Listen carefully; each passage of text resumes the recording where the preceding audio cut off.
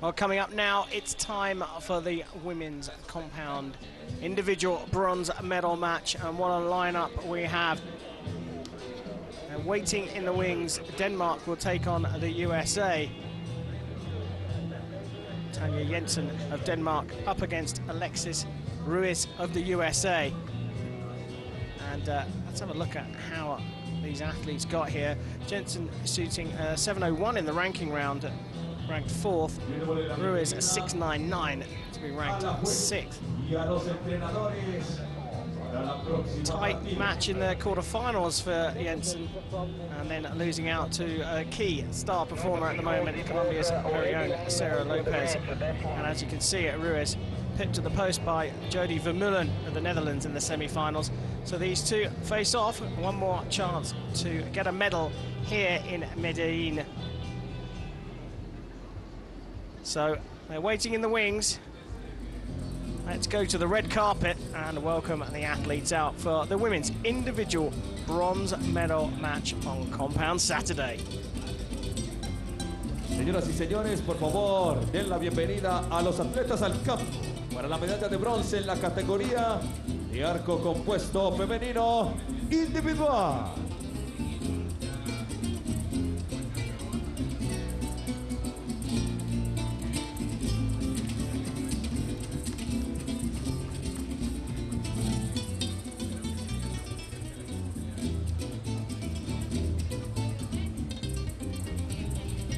En la diana número 1, representando a Dinamarca, Tanja Jensen.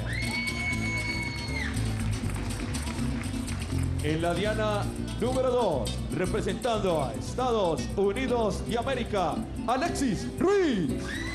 Well, there we go, the athletes out on the field of play. Jensen shooting on target 1, Ruiz on target 2, and we got a good view of their stats throughout their careers. Average arrow just a little bit higher for Jensen. Mackenzie, what do you fancy here? I think I'm gonna go with my teammate. But something interesting to know about the stats is that Tanya's been shooting for quite a few seasons on World Archery, and Alexis is pretty new. Well, it is Jensen who will shoot first on target 1. Slightly higher average arrow. But it's all been about the start here in Medellin.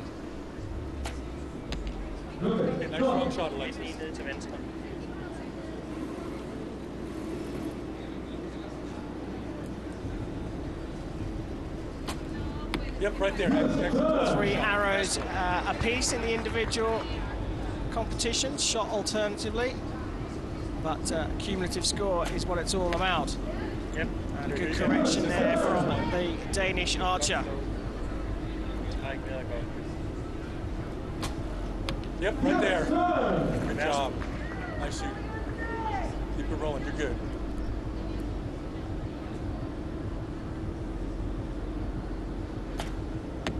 Yep. Good go, Alexis. Just like the first two.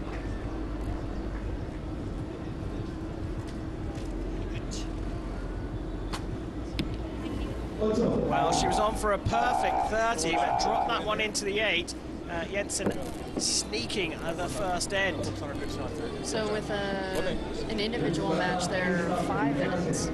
So I think there's a little bit more time to pick up a couple of points here and there. So this might be where our theory of the first end changes up. But then again, I'm still trying to root for Team USA here. Not impartial at all. No, not even a little bit. Kenzie Brown there.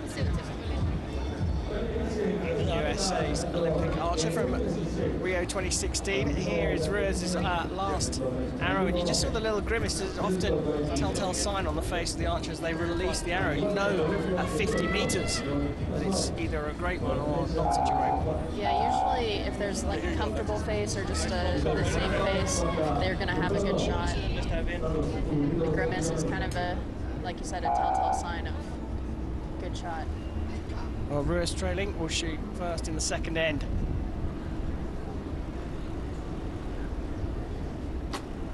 Yep. In the bottom side of it still, so you're good.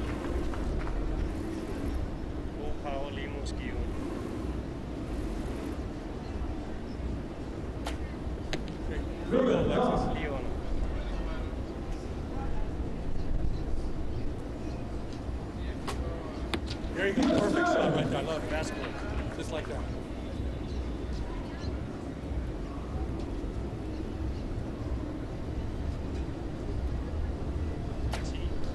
Yep. Yes, sir. Yep. There you go, Alexis.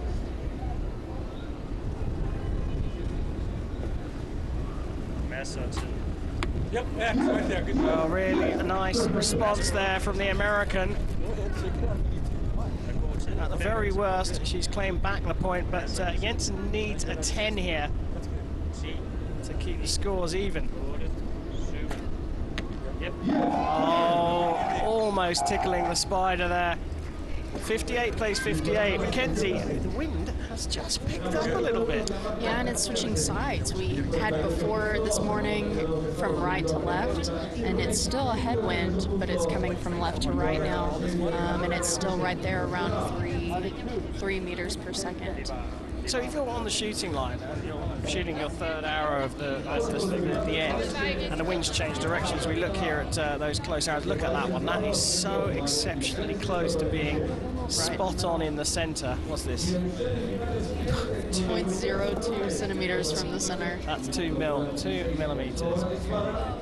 Center, brilliant arrow, that one. As in fact, we're going to look back at this one. Under pressure. What pressure, she says. But if you're on your third arrow and you've shot 2 and the wind has changed direction, one, can you feel it? And 2, how do you adjust? How do you make the adjustment? We absolutely do feel it. That's something that you train for, is feeling the wind and feeling it shift. But right before you draw up your bow, you're looking at that sock, you're looking at the indicator, and you're trying to make the best judgment call you can. And effectively, that's every single arrow. So if the wind changes direction, does really make a difference to your process. Yep, absolutely. Well, all level here in the bronze medal match. Tanja Jensen from Denmark to shoot first in the third. Here you go, Alexis. Nice strong shot. Grouping incredible. That's dropped a little bit lower into the 9, but the grouping of all her arrows have been exceptionally close. It seems like all of the, or most everyone, their mistakes are low. They're out the bottom, not many out the top. Yep. There you go now, Alexis, just like you've been doing.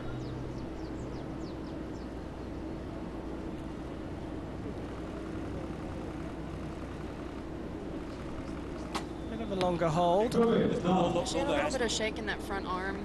Might have just gone a little bit longer than she wanted to on her release, but still managed a 9, which is good for this match. Yep. There you go, Alexis. Nice strong shot now. You got this here.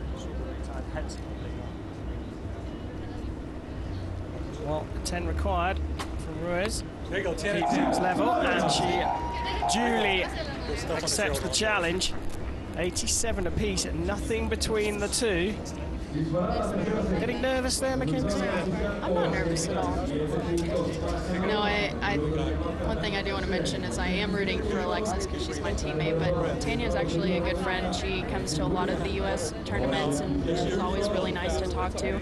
So a lot of the U.S. teammates are very used to her presence. There's a great deal of respect between you top international archers. You Absolutely. go out on the field of play, go head to head, but all friends afterwards. And here we look at the arrows from the last end.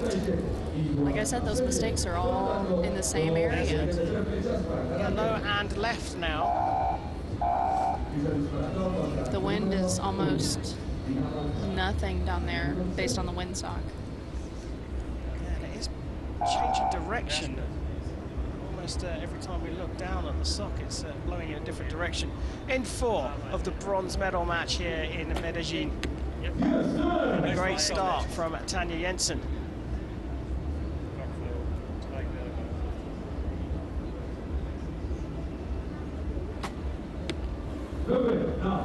Right at the bottom. Do it 1 or 2 down. We're okay going down one click.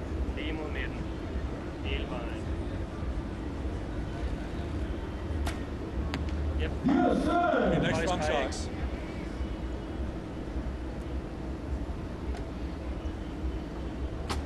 Well, the first arrow for us was marked as a 10, and then it's been adjusted to a 9 with an asterisk, so we will go to a measure at the conclusion of this end. Perfect 10. Oh, just sneaking out to the right there, a 29. for Jensen.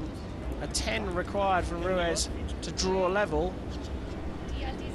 Subject to the measure. Right there. That's good. Gets the 10. Now the measure, all important here. That first arrow, if it gets marked up, means Ruiz has claimed the lead going into the final end.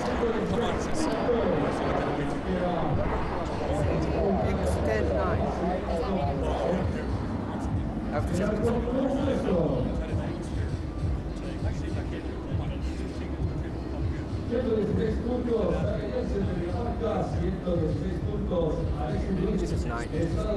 So target 2. 10, 10, 9. Okay, so we stay tied here. One thing that Mel told Alexis while she was up on the line after her first shot, it was a little low, and he said it's okay, you can take a click here. So I think Alexis has a lot of practice with Mel. He's her personal coach, and so he knows how she shoots. He knows her equipment. He knows what's going on here. So he's talking her through some of this stuff, keeping her encouraged and helping her out. She's going to get that other target for us. What she's doing. Yeah, not bad having your personal coach away with you on international duty. So the confirmation of the score still tied. Ruiz had her fingers crossed for that first arrow to be marked up to a 10. Just looking down to the targets here, I think they've actually replaced them. They've actually changed the targets. The agent's just running back with the arrows from the previous end, which is why we've got this little delay. So the reason why you would change a target face is if some of the line is missing, so that the judges can better call these arrow values. Well, here we go. The bronze medal match in the women's individual compound here on Saturday in Medellin. And it's all level going in to the final end.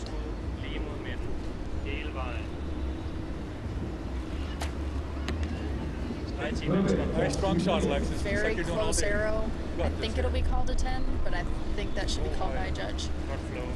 That's been marked up as a 10. Alexis Ruiz to shoot next. A little grimace again. Again, these are going left when they aren't going right.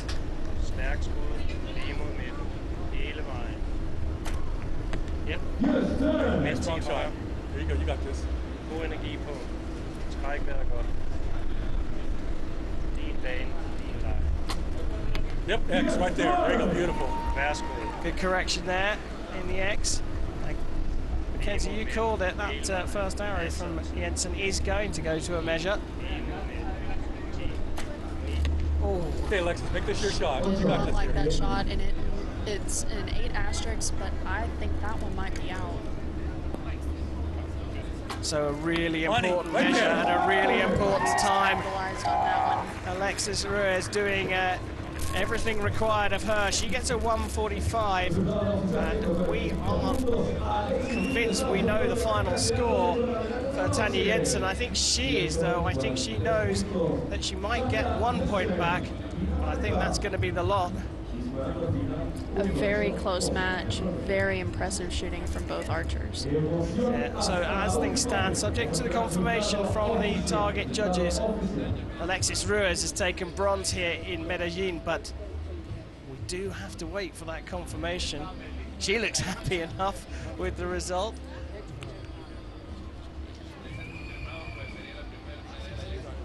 Judge has called it, and there we have it. And she is the winner. She has taken the bronze medal. Alexis Ruiz is the Medellin women's individual compound bronze medalist, and taking a medal at stage 1 of the 2019 Hyundai Archery World Cup is a big thing for this young lady. I think that face says it all.